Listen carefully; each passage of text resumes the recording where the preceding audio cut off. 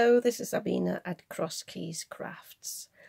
I wanted to create one more card with these iridescent papers, and I wanted to use these jungle themed ones today. I didn't want to use too many because I want to give as many away as possible. If you haven't seen my giveaway video, I'm going to link to that below. Unfortunately, this time it's only going to be a UK giveaway. Having said that, I've read a few comments already, people who are as far as Australia, so I think I will have another giveaway sometime soon that goes worldwide, so I don't leave out any of the subscribers that are not in the UK. So what I was looking for a card is that really highlights these lovely papers. And Sam Calcott posted today, obviously it won't be the day when I'm posting this video, but she posted today another scrap video where she uses some of her stash and creates loads of different cards. And one of these cards, I've seen it before, I've never made one before, and I thought this would be perfect to highlight these papers. And it's a never-ending card that you can flip into various directions. So I basically just watched her video again. I'm actually still right in the middle of it because I need to write down the measurements for this cardstock. But I have created the base. But apart from these two papers, these iridescent papers, I'm going to mix this, just to save a bit of the lovely papers as well, with some foiled leopard print. This is from this paper pad, which I also got at Action, where I got these from, but I bought this last year, if not the year before. So have a look through your stash. Also, I was reminded recently, I did a video where I made 3 wild cards. I called them wild birthday cards, because one of the recent magazines had got, I think it was a creative stamping magazine, had got wild jungle themes in them. So have a look what you've got, mix and match paper pads as long as they go together somehow. And I just picked these two. There were quite a few of these leopards in there in different settings, sort of some were just sitting, I think, and I quite like this sort of theme, and this is why I thought this goes well with this, and this is why I went with an orange card base. This is a 225 GSM. I wasn't quite sure what thickness Sam uses in her video, but I think she said at the end she uses a little cardstock, and I think that's 220 GSM, so I just went with this. So for this card, what you need is, you need 4 pieces that are 3 inches by 6 inches. And you need to score all these pieces at 1.5 and 4.5 on the long piece here. And then you need to turn the piece round and score it again from the other side, because all the pieces need to be scored and burnished on both sides. So that's what I've already done here. I've scored them at 1.5 and 4.5, turned it round, did the same again, so, and then burnished these. So these are really flexible because that's what you need for the mechanism. Then let me just move this out of the way so I can move this up a little bit. So on 2 of these cards, I have marked the middle here, just on the top bit and the bottom flap here, and the same here, just with pencil, because you need to put some glue on these outer corners.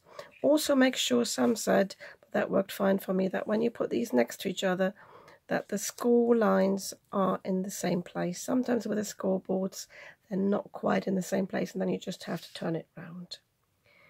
So Sam, she used some adhesive tape, but I think I'm going to use the quick grab glue to, or even no, I tell you what, I use the collal glue, because you have to align the other pieces, and I think it'll be easier if I use the collal, because then you've got a bit of wiggle room. So what you need to do is you put glue onto this square here. Make sure you don't go over the middle line, being quite generous. So, and then you take one of the other pieces and you sit this across. So these are vertical, these are horizontal. And you basically align this on the corner. So it might be easier to just lift this up, and this is why I'm using the collal. And you make sure we can always turn it around as well. It's aligned here, absolutely straight on the corner. I'm just pressing this down. Also, as I said, make sure you don't have any glue there. I can actually still see my line. I might have to erase that afterwards. But I'm pressing this down like this, and that should be fine. So now I'm putting glue on this corner here.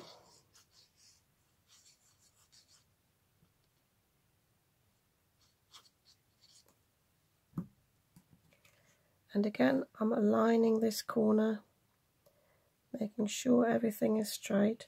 Don't worry about this bit in the middle if it overlaps. Sam had that as well.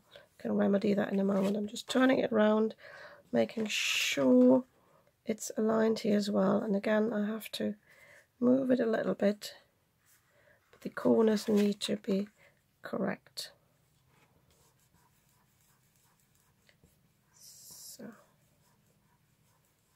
Okay, so now I need to put glue on these two corners, and again I'm doing this, first this corner, putting this one on, and then this corner, but I'm going to speed the video up for that.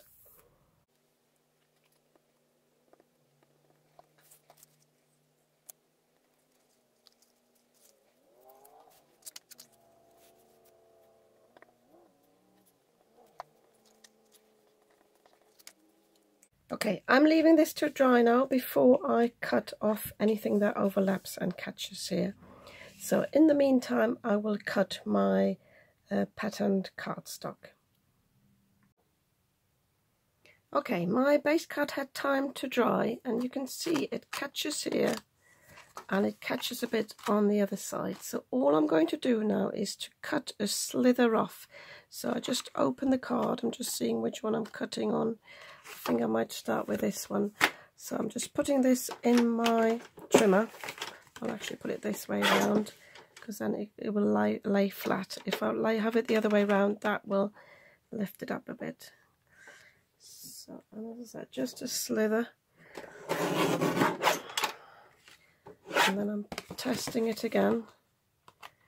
Yeah, I think I will do a bit on the other side as well. Again, turning it around. I'm not quite sure, I might have to actually just done this side.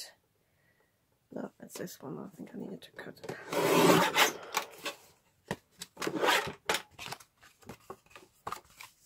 Yep. Yeah, that's fine now. It's actually a bit open, but it doesn't matter. So I'm going to do the same here on this side. So you can actually see where it caught there. So just a slither there, and I'm doing a slither on the other side. It's quite confusing, to be honest, to see where I've done it and where not. It might be an idea just to mark it with a pencil, so you don't get confused like I have just been. So let me just get this out of the way so I can lower this a bit. So I think this is how it works. Yep, and then you open it like this. And can you open it like this? Yes, you can. There we go. And that's the whole mechanism. Caught a little bit here, so I might have to cut it off a little bit there.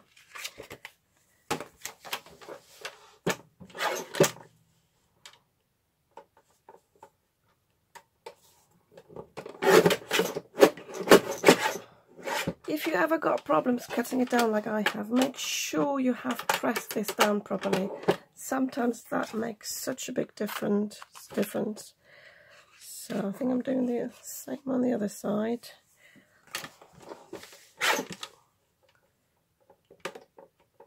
So, as I said, it's the first card of this kind I'm making. So I've got no experience with this, but it is straightforward once you follow the instructions. So you open it like this. Yeah, there we go. So I'm pleased with this now. So I have written down all the measurements from Sam's video. And let me zoom in a little bit with this. So for the pattern cardstock, you need different sized pieces. So for the first, basically the topper, when you have the card, how it starts off, you've got 4 pieces that are 2 3/4 by 1 3/4. Sorry, 1 1/4. So you need 4 of these. If you have directional pattern, the final view of the card has got this paper going up. So it would be 1 1/4 by 2 3/4. That's why I wrote 4 here and 4. So you can't see that now. Let me zoom out a little bit. And 4 here. If you don't have directional pattern, like I will use the leopard print, then you can simply cut 8 of these, and you don't need to bother about these that I have labeled D. Then you need 8 squares that are 2 3/4 by 2 3/4.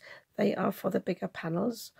And I have decided here, these panels here, they are the ones here on the inside. Sam Calcott, in her video, she had 2 panels there, but I'm happy to just have 1 panel on either side here that then peeps through here. And you need them here as well. And then you need 8 little squares that are 1 1/4 by 1 1/4. So I think the bigger panel, I will choose the leopards themselves, because I don't want them to get lost. Imagine if you try to cut out small squares or rectangles, that would go missing. So I'm having the bigger pieces out of this. And let me just think, I need 8 of these. I might actually, just having a think, yes, I will have 4 of these. So what I labelled size B, I will have 4 of these, 4 of these, and then my A and D will be the leopard print. And I think I'll find a print that would work with the really small small squares. But I'll have a look whether I use this paper or whether I have something else, because these are really tiny and I don't want to waste any paper. I'll have a quick look through my stash, and I'm just cutting them all to size, and then I'll come back and show you how to glue them on. Okay, so I've started sticking these down. I do regret a bit not paying attention to how I cut these here, because I tried to get these animals in without cutting through heads, really. So, but on second thoughts, if you have a motif like this and have animals, it might be worth cutting it from one panel. So have it, I can't even figure it out, but anyway, have a bigger panel and then just cut it in half. So when you stick it back down, you basically got a continuous pattern, which I don't have. I think I get away with it here, but ideally you wouldn't have that. It's a bit easier when you've got a pattern like this. It doesn't really matter, but I think here you can notice it a bit. So as you've seen here before, put down the 2 squares here and then the rectangles here, and then you open this up and you've got the 2 rectangles here, and this time I actually had the 2 pieces being continuous. But I did, again here, I did pay attention to how I cut this, so I made sure I had the full leaf here, and I didn't want to cut these flowers off too much, so I played around a bit with the cardstock. And then these little squares go in the corner here. Nothing goes down here, because for that you just need to open it up again. And by the way, I found it useful just to put my ruler here in the middle, just to hold this down a little bit. So now I need to glue on the little squares here, and then I'm going to have my other 2 leopards here. It doesn't really matter. Again, I think I wouldn't have this one facing that way, because you're expecting this leopard to be continued. So I'll put it the other way around, and I think then I get away with this. So I'm gluing these down, and then let me just open up the last bit. Yeah, here again, it's straightforward again. So I've got 2 on top of each other. Again, I'm checking which way around these are. Again, I think I've cut a slither off there, but because I've got the gap, it doesn't really matter. So that goes there. and then I've got the rectangles there. So I'm going to glue these down now, and then I'll show you the finished card and how the mechanism works. Okay, my card is finished, and I think it looks really, really cool with these papers, the lovely iridescent papers. So you open it like this, and then this opens like this, and then this opens like this. And I added a sentiment here. I don't know how easy it is to read that. I had actually planned to stamp or heat emboss in white, but I didn't read the label on my little box, so I heat embossed it actually in clear. And this is the other one. But I quite like the look of it, but then I had a thought. I just used the excess on my white blending brush and just went over this, and then used a cloth to wipe it off the heat embossing again. And then I've got this look here. It is sort of subtle at the same time, but you can still read it very well. And this stamp, by the way, Have a Wild Birthday, is from this stamp set by Sam Calcott, which came with a magazine, and I hadn't used it before, so I thought this would be perfect for this. I didn't want a bold sentiment, just a little something so the recipient knows this is the inside of the card, and then obviously you can open it again like this. I did, by the way, have to cut off another slither at one point, so make sure your mechanism works really nicely all the way around, so that you can actually fold it backwards again as well. Mine was catching at one point. So yeah, if you like this card, you might want to give me a thumbs up, and if you'd like to see more of what I'm creating, I post videos 2 to 3 times a week. You might want to subscribe to my channel. I'd be very happy about that. And I'll see you soon with another video.